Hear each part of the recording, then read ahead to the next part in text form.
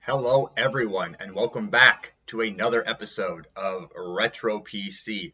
Mike here, and today we are looking at my Alienware M11x R2. This is a laptop from, I believe, 2010 and has been in my possession since 2014. I originally bought this laptop for school. So at the time I was going to college in 2014 to finally get a degree. And I was going to school with an Acer Aspire 1 that I had upgraded everything to as much as I maxed it out, basically. It was one of the last models you could actually upgrade RAM to, throw an SSD and all that jazz. And it worked great. And I had an extended battery on it, but it wasn't fun. So I found this in Denver. I was living in Fort Collins, Colorado at the time. I found this in Denver being sold from somebody for like $200 in perfect condition. And I was like, that would be a fun laptop to bring to school. It's a little bit heavier, yes, a little bit thicker. Was not as thin as what I had been used to at the time, Acer, but I didn't care about that. I just wanted something fun because I had to use it every day, all the time, and I needed it to be very portable. So what did I do? Bought this, upgraded the battery, upgraded the SSD, and it came with stock 8 gigabytes of DDR2 RAM. Let me look at the RAM really quick. So, according to my Amazon order, DDR3, I don't know why I couldn't remember that, RAM. I just second guessed myself. So, what I want to do, because I still use this computer, is update the RAM with 2 brand new sticks of DDR3 RAM, 8 gigabytes each. Why didn't I do this sooner? Well, according to the internet and the Dell specifications, the maximum allowed RAM for this system is 8 gigabytes. However, according to the Alienware community and Reddit at large and other sources, I have seen numerous times that you can update this to 16 gigs of RAM and it will accept it. Why is that?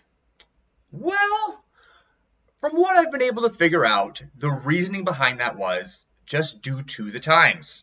8 gigs was the norm, and it had not been tested or confirmed to go beyond that, nor did that really exist as a common thing yet. But apparently 16 gigs is allowed, no other hacks needed. I am here today to put that to the test. Did I waste my money? Do I need to make an Amazon return? Or am I going to be pleasantly surprised with an Alienware M11x from 2010 that is running 16 gigs DDR3?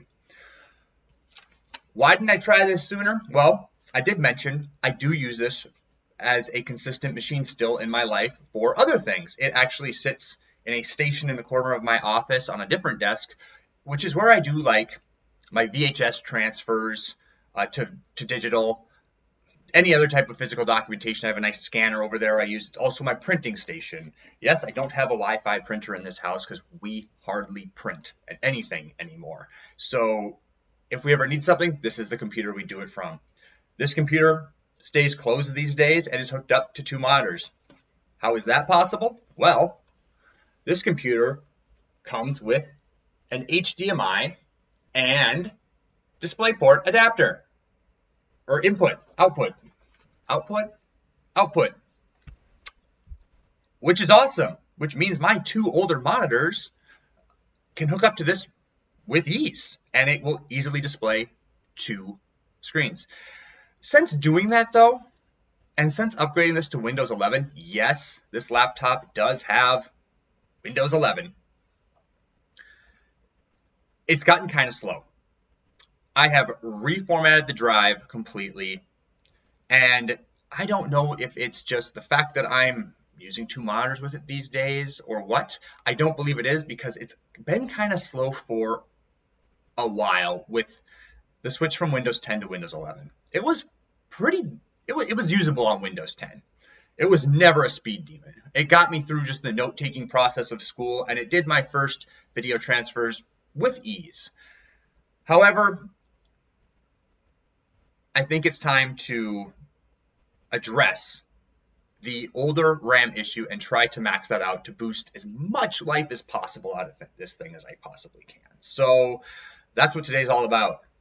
Seeing if we can update to 16 gigs of RAM, DDR3, in an older Alienware like this. Let's get started. So first things first, we gotta turn this thing off. And I will say this was the time when laptop screens were very glossy and are basically a mirror. I mean, look at that. Hello, I can see my hands perfectly. It's basically a mirror. I could shave while using this and it would be just fine. It's kind of crazy. If it's a perfectly black screen, it is a mirror. I'm glad we've gotten away from this, but it doesn't deter me from loving this laptop. I truly believe that this Alienware format, next to maybe their original format or model, like physical model, is the coolest looking you could possibly have. It is absolutely the coolest looking laptop. And I think that the aesthetic of it still holds up today. I mean, it just has so much character. And I have always been drawn towards these, which is why I bought it. Before we get into, make sure it's off here, before we start getting into the nuts and bolts, one thing I have done to this computer is meticulously scraped off the rubber. Yes, this was one of those laptops that was completely covered on all edges, top, and somewhat of the bottom. Not the entire bottom, but some of the bottom. In that high-end, classy business rubber coating that you found on every ThinkPad for a certain amount of time, that's also succumbing to it becoming this melty, sticky mess.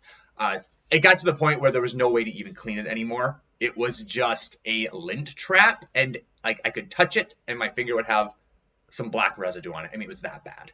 So I scraped it all off, and I'm happy to say that I did so with no damage, and I wish it just would have come this way.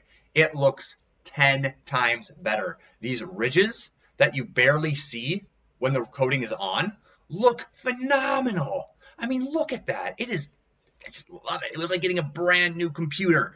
I was so thrilled. I will say it sucked to do though, and it's worth it. I recommend doing it. It sucks to do. How did I do it? Well, I just took one of these things and scraped for about 2 hours. Yeah, 2 hours. It sucked. My hand hurt. I had cramps in my hand from doing it. I switched hands. I tried very hard not to scratch it. I think the only thing that really came of it is if you look really close to the camera, probably won't pick it up, but there's some notice of like some motion where I scraped, but like there's no scratches or anything. In fact, the only thing I could see it on camera. I can just see it with with the naked eye. So, hey, small price to pay for a computer now that doesn't feel disgusting, to be honest. So, all right, enough talking about that. Let's get into this thing. This is one of those easy access laptops, which I'm very thankful for. Let's crack this thing open just by getting this panel off here. I have been into this thing so many times since I've had it, and I got to admit that the screws are starting to show that. So I got to be kind of careful here not to strip these any worse than some of them are, which again is one of those things. It's just one of those classic tales of designs of laptops in the past did things so much better. Like it's one piece. I don't have to sit and pry all this off, and all the screws, I can't lose them. I don't have to think twice about where they go. Incredible. So we are in, and right here is our RAM. Let's pop the RAM, shall we?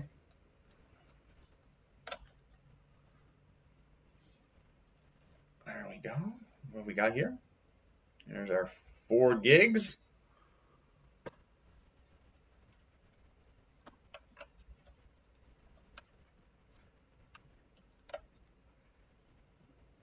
Here's our secondary stick.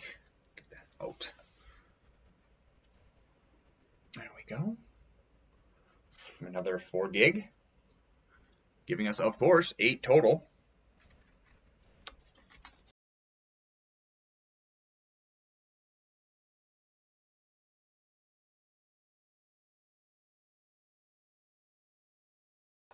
This should be the outcome I was hoping for all along. Let's find out. Again, I can't apologize enough for how glary this screen is. Thanks for bearing with me. Moment of truth. Come on. Come on. Come on. So far, so good. Fans aren't going nuts.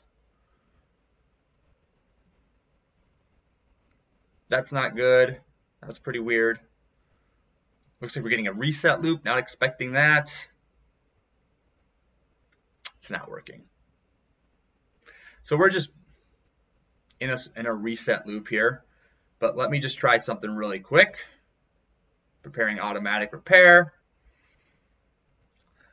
Might have broke Windows a little bit on here. Not worried about that though. I want to get to the setup here. Hey! We are reading 8 gigs, 16 gigs. That's a good sign. Now we just got to figure out why it's not booting. What we're going to do is see if we get better luck with a bit of a different configuration of RAM here. I'll take 12 gigs if it'll let me have it. Just going to throw in a couple of little stick change here.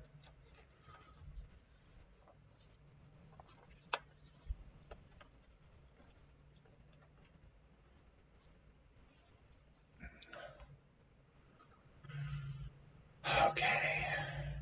Let's see if that makes a difference. So 16 gigs to 12 gigs. Old stick, new stick. Let's see what happens.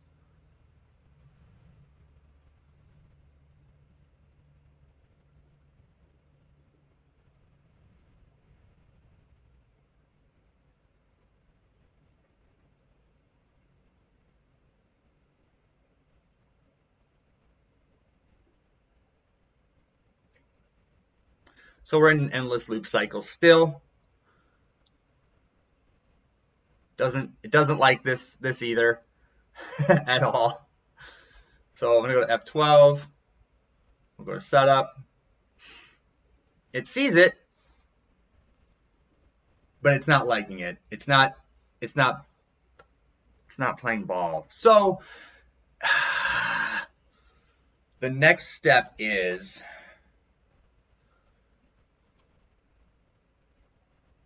to just bring it back to its original state, see if Windows loads. I'm probably going to use that as my answer to, is this really possible or not?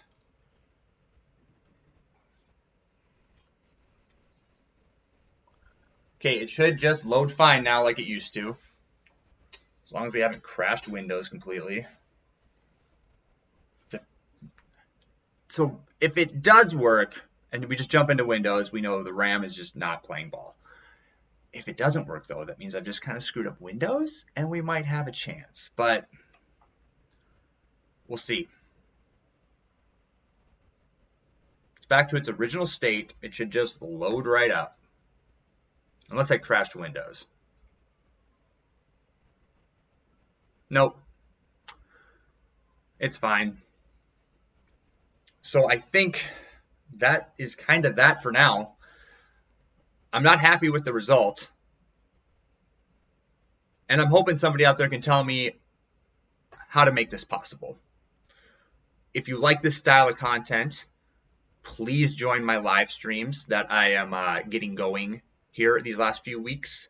I am trying to get a community going in the live stream space of this channel that I think could be a lot of fun, which is me just doing stuff like this freestyle, for lack of a better word, where I'm just working on computers. I got a lot of projects going on with a lot of my old laptops, and I'm doing a lot of the work live in real time with chat open to get your suggestions, thoughts, hang out with me, whatever you want to do. They vary. They're usually on weekends, and they're usually a little bit later in the day. Sometimes I'll do super late lives, I think, because sometimes I'm a night owl with this stuff. It keeps you up, projects like this sometimes. So please do join my live stream. Please subscribe and keep your notifications on if you want to see when I'm live streaming. I'm really hopeful that we get a pretty cool community going there. Again, let me know if there's anything I need to do to make this work that I might have missed. I'm open to any suggestions, and I am more than willing to tear this apart to make it happen. So, as always, thank you so much for watching, and I will see you in the next video.